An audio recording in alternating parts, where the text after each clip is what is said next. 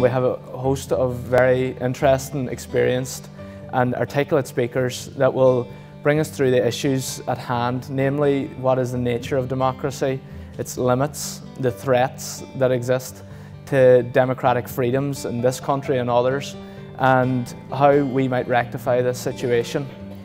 Everyone knows there are very pressing threats to fundamental freedoms and rights in this country and in others, and so the speakers and myself and a few others who helped to organise the tour felt as if this was worth speaking about, because we know how valuable it is. We know to have a constitution, to have a democratic one at that, and also to honour the people who have created this country and our constitution, and to carry on a legacy that has been handed to us. The dignity and the freedom of the human person is especially encased in another trinity, which is our fundamental rights. And the fundamental rights are described in three ways in our Constitution. They're described as natural, inalienable, and imprescriptible. And they're all talking about the same thing, but in different ways. So natural means that that right, that fundamental right, is necessary to our nature. It's hardwired into our nature. Think of software and hardware. It's actually wired into our nature. And I'll give you an example. We're communicating social beings. That's in our nature. All of us must communicate. All of us are social beings. So that's the basis of the fundamental, the natural right for freedom of expression, freedom of speech. Because it's necessary to us, therefore we have an absolute right to that. Okay, inalienable, our rights, our fundamental rights, are inalienable because we can't make them alien. We can't separate them from ourselves. Even if we wanted to give them away, we can't separate them from us because they are, as I say, hardwired. They are part of us. And they're imprescriptible.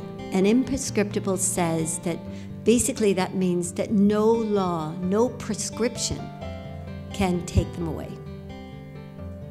That they are ours and that nothing can lawfully take them away. Of course, dictators and dictatorial governments can take them away, but they can't lawfully do that. You still have that right even if it's taken away from you. So, and those are the fundamental rights. Now, and obviously, I will just mention here, but I will come back to it later, the most fundamental right is the one that all the other fundamental rights sit on, and that's the right to life. And when we talk about your right to freedom, and we talk about, you know, the freedom, the right to life and the freedom to be born, when you defend those unborn children, you in fact become like them. You know, do not underestimate the evil that we face in this battle. This battle, when we talk about democracy, you know, there is no such thing as democracy in this day that we live in. Democracy does not exist. I mean, even in England, as we speak, they are trying to prevent people from praying outside abortion clinics. Once you come to political democracy, you only have man-made law. You no longer have eternal law, you no longer have the law of reason, natural law. All that is left is what we give ourselves through the procedure of voting. Therefore, you can vote anything away because you are giving yourself your own law.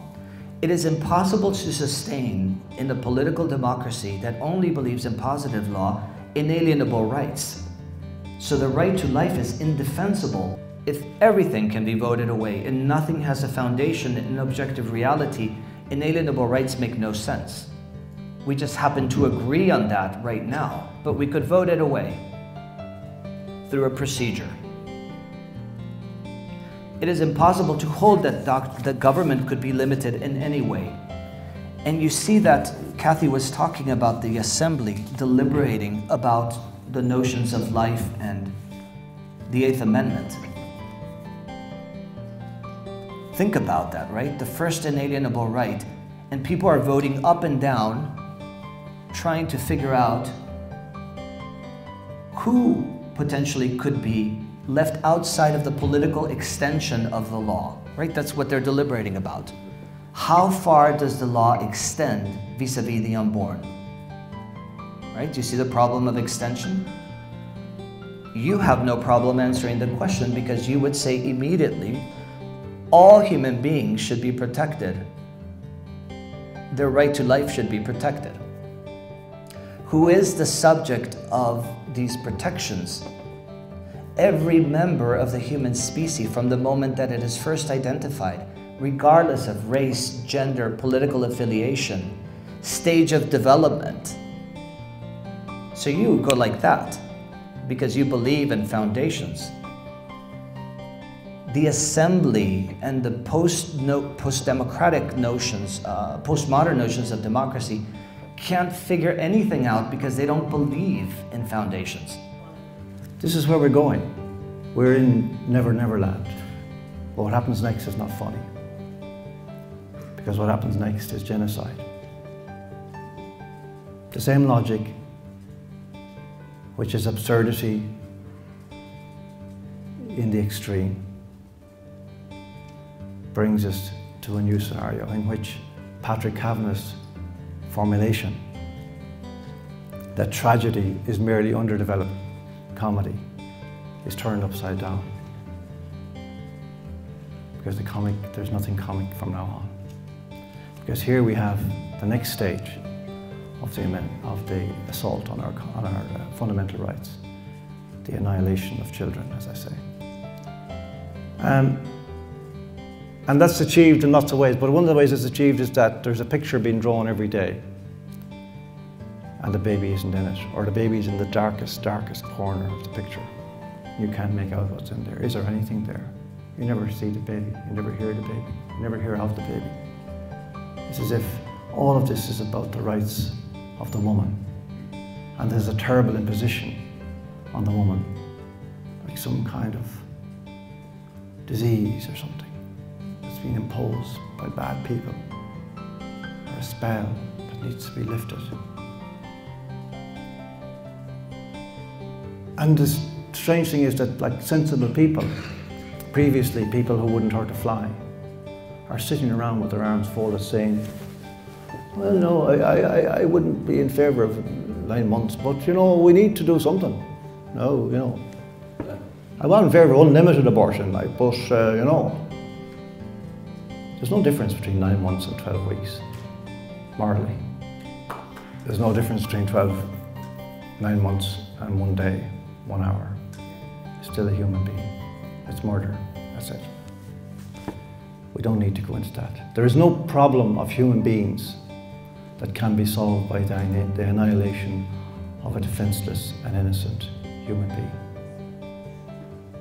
There are non-negotiables in democracy. There are certain proposals that are illicit, morally illicit to propose a vote on.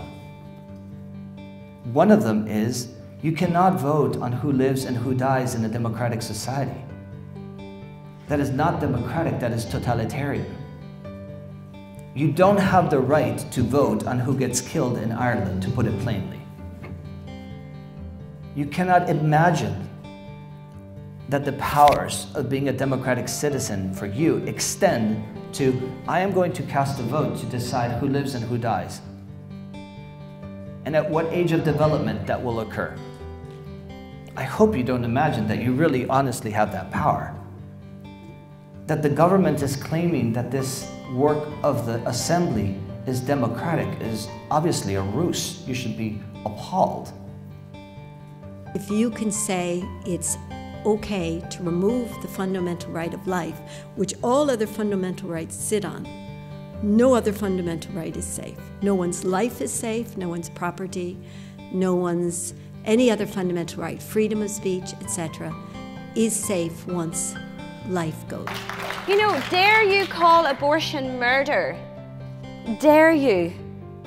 And you know, there's a quote from George Orwell, an author and journalist, and he says, you know, political language is designed to make lies sound truthful and murder respectable. We know that with God with us, all things are possible. We have to believe that all things are possible, even stopping Ireland from legalising abortion. One of the greatest disasters that has happened to our country, there are two great disasters in the last century, in my opinion. Two great disasters. One was the execution on the 3rd of May 1916 of Pádraig Pearse, who understood the nature of nationality, the nature of leadership, the nature of slavery, the nature of the post-colonial condition, all of these things which we desperately needed from our leaders and lacked subsequently. So that was the greatest tragedy up to that point. The second greatest tragedy was the prosperity, so-called, that began in the 1990s. Because whatever hope we had had of realising the extent of our situation, of our difficulty, this wiped it out. Because it meant that this, an entirely false sleight of hand, which created a pseudo form of prosperity, which was subsequently replaced by a false form of poverty, of austerity. This was used to break our nation's spirit, finally, and to bring us to the state, all as a people, more or less to the kind of condition of our leadership, so-called. Because we were seduced by the idea of materialism, this thing that Pearse warned about. That if you conceive of a nation as a material thing, you're on the way to perdition.